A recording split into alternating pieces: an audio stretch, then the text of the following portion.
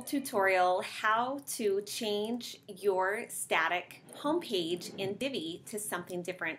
So here I am in the back end of one of my websites, and if you want to create a new page first, you go into Pages and click Add New and create your page.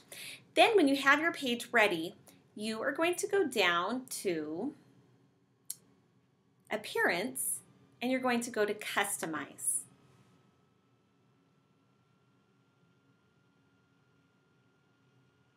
And my computer is being just a little bit slow, but I do have this open in another place. So you're going to go into your homepage settings, all right? Customizing homepage, let me show you where that is at.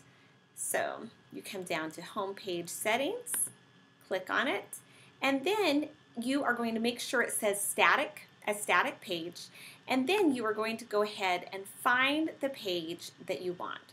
So I have new homepage, and then you are going to click, whoops, there you go, click Publish, and that's how you change it. Thank you.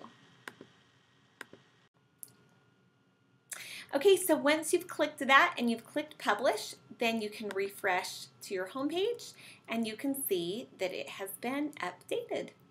So thank you. I hope you've enjoyed this little tutorial.